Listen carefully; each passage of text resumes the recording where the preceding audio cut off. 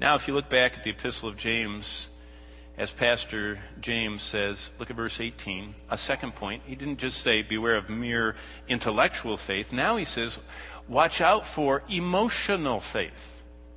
Watch out for a faith that is merely an emotional response to the truth.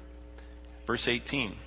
Emotional faith is described by James as a form of dead faith that people share with no less than the demons. Demons have strong faith that is intellectual and emotional. They have both. They have a strong intellectual faith in God and a strong emotional response to that faith in God. Follow along as I read verse 18 and 19. But someone will say, you have faith, I have good works. Show me your faith without your works, and I will show you my faith by my works. Verse 19. Here's the stern second message. You believe that there is one God? And he was playing on the fact this is an early Jewish Hebraic congregation. They knew the Shema, and they just did it by rote. The Lord our God is one, the Lord, and they just knew the truth. He says, you believe that there's one God? Even the demons believe that. Look at the end of verse 19. And tremble. Think with me. To illustrate mere emotional faith that's dead, James uses one of the most unbelievable comparisons. He explains to us that one of the inner workings of the spirit world that we wouldn't know about. We don't know all this.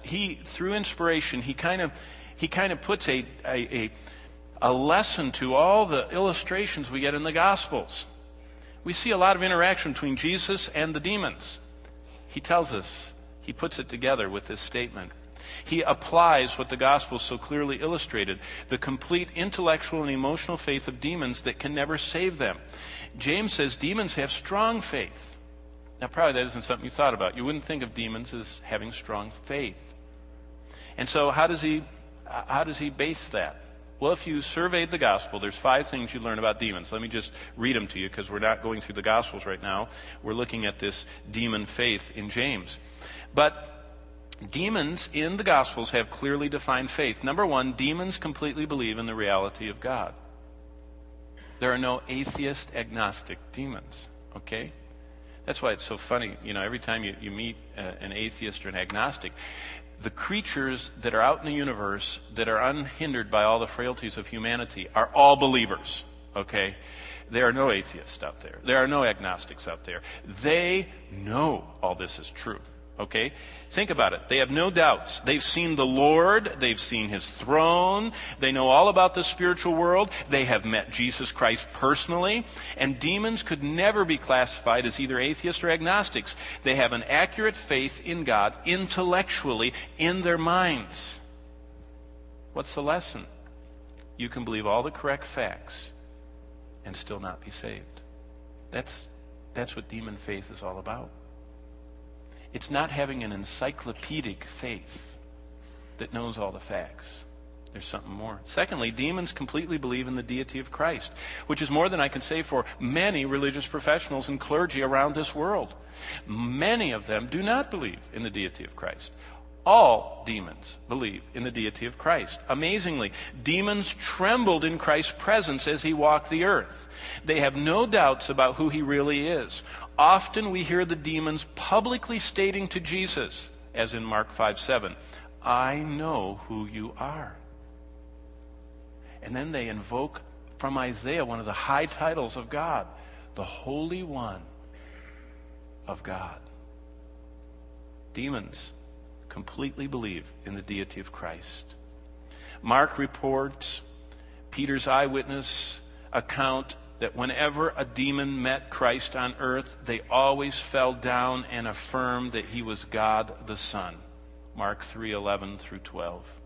He said that the demons everywhere fell down and cried out, confessing. Demons had an emotional response to their faith. They feared, they shuddered, and they trembled. But demons are not saved. And James connects people in the church who have a faith that's intellectual and emotional with demons. He said you can get that close to Jesus Christ and still not be saved. Thirdly, demons completely believe in the supreme power of Christ over their destiny. They even would plead for some leniency or mercy from Jesus Christ as the ultimate judge who held their eternal destiny in his hands. Just read Mark 5, 1 through 13. The demons begged him. They said, it's not time yet. It's not time for us to go to the fire. Don't send us yet. They knew he held the power. Demons held a firm intellectual faith in the supreme power of Christ over their destiny. Fourthly, demons completely believed in hell and the horror of eternal punishment. They knew and they testified to people that they believed in the existence of a place of punishment. They knew that they were headed toward that torment, as Mark 5:7 says. And they didn't want to go there before the time, as Matthew 8:39 says. Demons had a firm emotional faith. Their faith in what God had revealed was so strong, it affected their emotions. They were very strong in their requests. Finally, demons completely believe in submission to God's Word. I think it's interesting how they responded to the Word of God. They never expressed doubt that God's Word was true,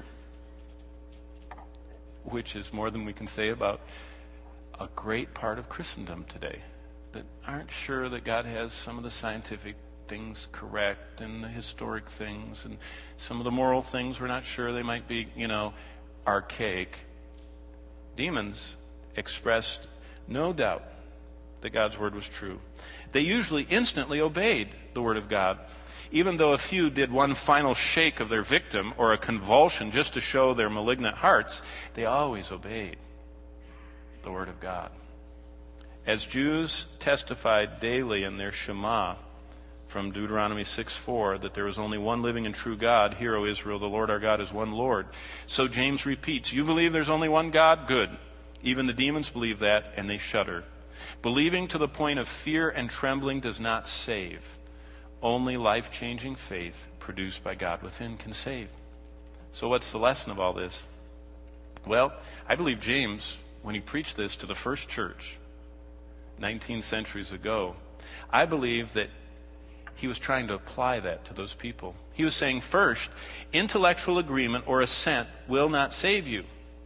Intellectual belief is present in demons, so that's not enough. Secondly, an emotional response coupled with an intellectual response is also not sufficient. Demons had regular emotional responses to their faith in Christ as Creator, as omnipotent ruler, as the ultimate judge. None of those intellectual and emotional responses prompted by their faith were sufficient. Now James goes on, starting in verse 20, if you want to look down in your Bibles. And what he says is that sufficient, real, saving faith goes beyond intellectually assenting to the facts and a resulting emotional response to God's Word and continues. You do have to have an intellectual belief in the truth. Then you have to have an emotional response. But it doesn't end there. It goes on. And healthy faith is not deficient. It's not defective. It's sound. It's all there. All the parts are there and they're functioning. And it goes on and continues, true saving faith, into a life-transforming walk. True saving faith shows up over time in a changed life. So what James says, starting in verse 20, is, be sure you have vital, living faith. At the moment of response, all responses may look genuine, is what he's saying. When people respond to the gospel, most responses look quite genuine. And James says this, verse 20, but do you want to know, O foolish man, faith without works is dead. Keep going to verse 26. For as the body without the spirit is dead, so faith without works is dead also. This has always been a problem. In the book of Acts, chapter 8, and verses 13 through 22, the apostles were even fooled. Don't think that if we had Peter or John or Paul here, we wouldn't have any trouble. They were fooled. Remember Simeon, the sorcerer? He, in Acts chapter 8, fooled even them. They accepted his confession of faith and they baptized him. And then, as time went by, they saw there was no changed heart. And Peter looked at him and he said, you have a heart of darkness. You have never repented. You are not saved. See, don't think if we had the apostles walking around that we wouldn't have any false professions. You can't keep from false professions. But you can watch the professors to see if they have a possession, not just a profession. One great preacher wrote these words. James 2 emphasizes that the mature Christian practices the truth. He does not merely hold to ancient doctrines. He practices those doctrines in his everyday life. It's not just an 2,000-year-old, 3,500-year-old at the oldest book. It's something that changes my daily life today. This person continued, his faith is not the dead faith of the intellectuals. It's not the demonic faith of the fallen spirits. It's the dynamic faith. Faith that changes a life and goes to work for God.